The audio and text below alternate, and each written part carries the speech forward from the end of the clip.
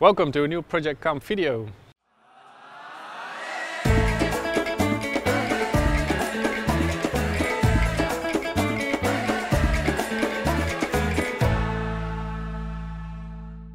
So in this video series we usually go out there to visit the community and learn from their experiences and just research on what could be done and could be improved.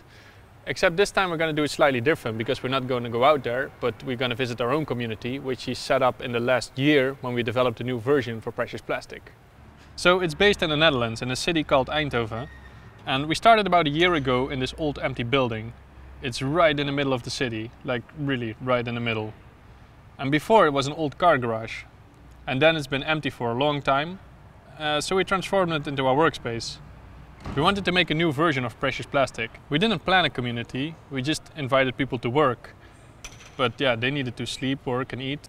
So we had to figure this all out. What time do we have dinner? How do we sleep? How do we chill?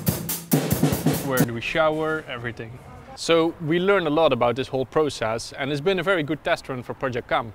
So let me show you all the things we've learned. Hey, welcome to the workspace. Here is where we've been working for the past years with designers, engineers, developers, architects, chefs, coordinators. And these are people that come from all over the world. They come from different cultures with different expertise, different expectations. And they all here for one reason, because we all care about the environment. And here particularly we work on plastic to develop solutions to the plastic problem. And that's one thing that we all share, is that we know the world is kind of fucked, but we also know that there are a lot of solutions that can be developed to fix all of these big problems that we are facing. And moving forward here, we have the studio where we develop all the digital solutions to help people tackle this problem. There's a vegan kitchen that feeds us every day with incredible food. And over there is the workspace where we develop all the machines and tools for people to use around the world. And Jan is going to show you all the magic that happens in there every single day. Hey, so we're in the workspace. As you can hear, very noisy and also messy place, particularly I was close to deadlines. But I will make you like a quick tour. So here we are in the metal working area, when we will have all our metal stock, drill press, grinders, milling machine, lathe, chop saw, everything needed to work with metal. And on the other side of the workspace, we have more our woodworking area.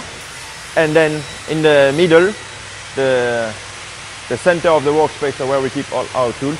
So how does it work? So we start every morning at 10 by a quick meeting that lasts from 10 to 20 minutes. And basically we use this meeting to coordinate ourselves. It can be to coordinate ourselves for using the machines, for going to buy some stuff, for using the van, to go to scrapyard or to go to metal shop or anything. So everyone in the workspace have a particular project, and every week we meet all together to discuss our previous week goals and next week's goals. But Vicente will talk more about that.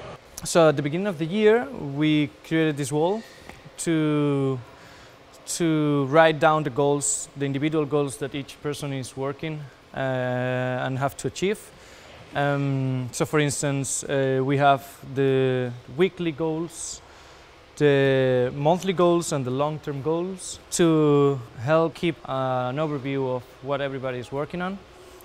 And every Monday morning we divide ourselves in the product design team, the workspace area and the studio area, and we discuss which are the objectives of the week, is they feasible, how are we going to make them, if it's realistic or if not. And that's pretty much about the two. Hi, I'm Kat. When we arrived here, there was nothing here and things first had to be set up. And people started working and more people started coming, and working with a lot of people together easily gets messy as well. So together we came up with some ways how to make that working together easier and better. Let me just show you some of that. So this is our schedule. We start at 9 with breakfast and 10 with work, and then have lunch and dinner, snack and dinner. And that's just for everyone to know roughly when to be here for what. Then we have cleaning teams. So everyone is in one cleaning team and has one day a week. So I am in the monkey team, I am cleaning on Friday. Here we can always see our current team, we have 48 people, that's a lot. And then we have our calendar, which gives us the overview of when are people leaving and coming and whose birthday it is. And then with so many people, you easily lose the overview of who is actually working on what and responsible for what. So we made an overview of who's working in which area, like digital communication, machines, kitchen, food, product design. So people know who to ask and where they are working on.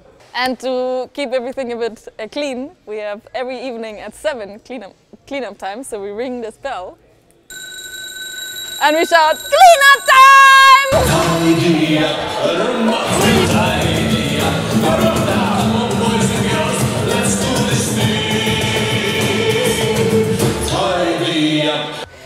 Just joking!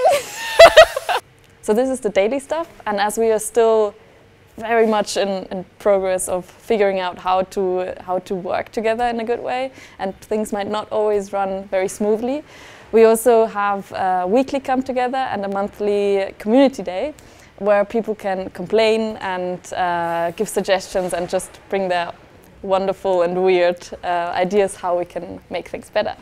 So this is all the work-related stuff we do in here to stay productive, but we also need to sleep and eat. So let me show you how that's done, and first we go into the kitchen. We are in the Precious Plastic kitchen. I'm Kati. I'm Aggie. And we are cooking here for over 50 people every day twice, lunch and dinner. Yeah, some days more. Yeah. We cook vegan food. We getting our food from the market. And we also ordering our food in bulks, huge amounts.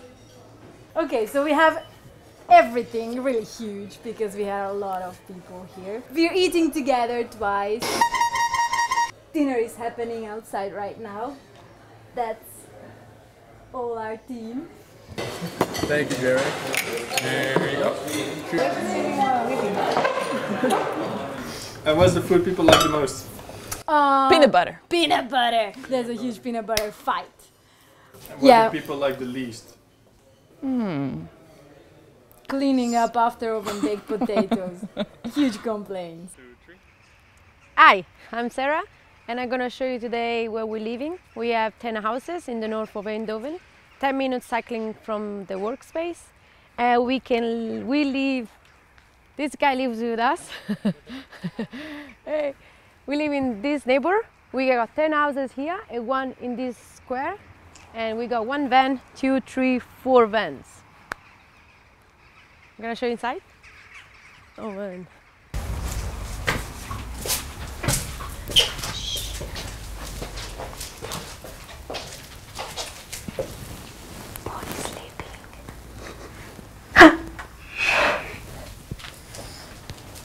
This room it's building. It was a big living room, but Paul decided to live in the living room, so he built it, and it's linked to the kitchen. And we got Nico. This house has got Wi-Fi. It's the only one, so all the people come here to work during the week because the workspace is too loud and crazy. So people can relax, have a lot of tea, because the name of this house is Tea House. So you can come, choose your tea, boiling, and make it. And we got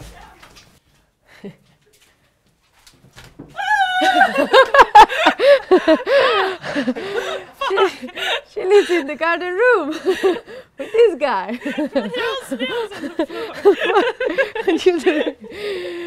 So we got we made our garden. Nico made the tomato field, and we got pumpkins. I don't know how, but we have pumpkins. And we got people sleeping in the garden room, like Julie. She built it a little bit. She just isolated a little bit, and she have a small heater, I think. And she got the vacuum cleaner. This is a rare piece of the houses. It's the only one that we have, so people has to share. We have a channel for that. What is the vacuum cleaner? And also Glikeria also has it for clean the house, and we go once. And then we can go through the halle.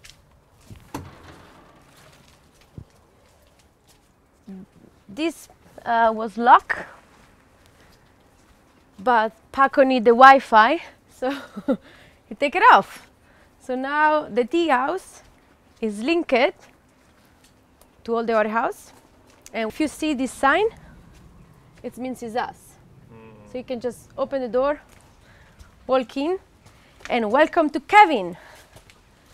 Is Jason sleeping there? Good morning. He's dreaming about sheet press. And then we got Jason stuff under the rain. We got amazing garden. And this is the most inspiring house. The first rules are Kevin, you have to draw on the wall. So this is almost 1 year of painting. And we used to do cinema. This. But now we're changing marshmallow. So no more here. And yeah, we got Kevin. And plus it's recycle. It's cool. It's crazy. You don't talk about washing machine. They've changed it. You don't talk about the washing machine. You don't talk about the... We don't know who write that. So here's Sarah from the Netherlands. It's fucking raining. And yeah, our house in like 2 months, they're gonna become like this. They're gonna close all our 10 houses. And we're gonna be homeless. So pay in Patreon, give us $2 or more. So we're gonna have a new house. And it was amazing being in these houses. The neighbor is amazing. And it's raining here, so I'm gonna back to the workspace. I'll see you soon. All right, so that's basically the current infrastructure we set up, how we live, work and eat together. And over the year, we learned quite a few things. And I wrote them down on my hand so I don't forget. So the first thing I would say, it's been quite intense. Living and working with the same people in the same space for 1 year long is just require quite some mental energy, and you really need to make sure you have time for yourself. Bulk food. I really like bulk food. It's hard for me to go back to individual food because it requires much more packaging, it's much more expensive, and in bulk amounts you can really buy straight from the farmer. So big fan of bulk food. Shared bikes. Originally we wanted to have a few bicycles that people could share. Didn't work at all. The bicycles were always broken, no one took responsibility, so we ended up that everyone just has their own bike. We didn't have an HR manager or something like that, which you would usually find in a company to make sure everyone stays happy. So we were really lucky that we had a group of very flexible people that figured it out themselves, made sure if they had problems that they would bring it up. So yeah, I would say that's not always the case that it would work out like that, but I think we've been lucky with that one. Deadline. So we had quite a tight one because we had 1 year to develop Precious Plastic version 4. So towards the end it became much more intense and we really needed to get our stuff done, which is not necessarily nice. It really becomes a very much work-focused environment. And in the beginning it was a bit more community-oriented as well. So I would say next time maybe less tight of a deadline. Now these are a few points that I personally learned during this time, but I also gathered a few feedback from members here in the community. That it's intense as fuck. Intense as strawberry with salt and sugar. A lot of challenges, from the food to the intense way of living. Sometimes, I mean, okay, what might have been difficult would have been getting some alone time. I would say privacy. I think after a while it's really intense. Like, we live in this kind of bubble and we always see the same people and we have the same schedule. So especially at the weekends, if I could, I didn't come here in the workspace. I had long walks just like alone and in silence. So by the end of the weeks, I appreciated silence a really lot. Yeah, sometimes it could be hard, or like when there is like a lot of meeting or like community meeting and you're just like... Yeah, and the whole cleaning up was always a big thing. Like, who cleaned up what? Why do I always have to clean up the one saw, and why does like maintenance of machines and stuff like this? trying to find that balance between creating a system that works for everyone while still catering to the individual needs of particular people, and like, what time do you work best? What time do you like to eat? Who doesn't want to clean up at this time? Who'd rather go home at that time? And I also miss home and that kind of part, I think.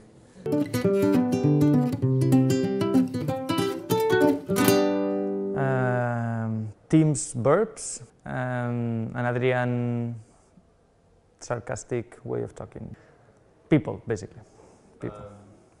Ping pong.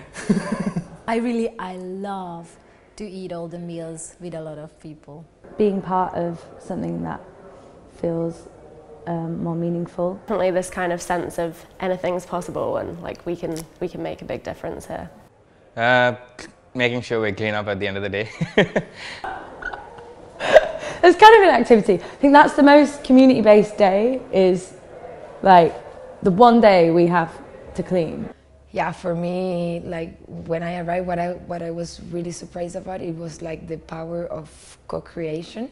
When we made progress, I really like that. So when we solved the problem, being able to work with common-minded people towards a common goal, and then also existing within that group, the same group of people, I think is really beneficial to, I guess, the development of a project. We were a lot of people that have a lot of things in common, so maybe also that makes us like connect with each other very well.